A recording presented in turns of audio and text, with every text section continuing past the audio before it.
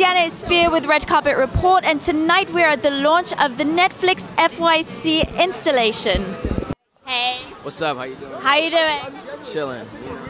Chilling. How does it feel to be here with all these Netflix stars? You know, it's great. I'm glad to be in this environment. Yeah, it's a humbling experience. I'm blessed. Thank you. Have you met anyone that you're a huge fan of tonight? No, yet actually. I've been on the red carpet for the past since I arrived, so I haven't seen anybody. Yeah, I don't know, my castmates. Yeah, they're phenomenal. Yeah. So, last time I spoke to you, the show hadn't premiered yet, and now it's out. How do you feel about the response from the audience? It got like 100% on Rotten Tomatoes, so I think people are responding very well to it. So rare. For sure, you know. So I'm just happy to be a part of the family. Yeah.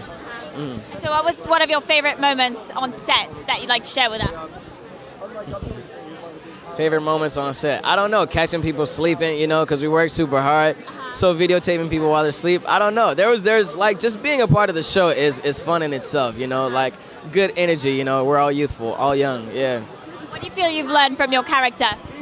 What have I learned? From your character? To, you know, say things when they need to be said, you know, take a chance, you know, find your own light. Yeah, thank you, Lionel, for teaching me that. Yeah.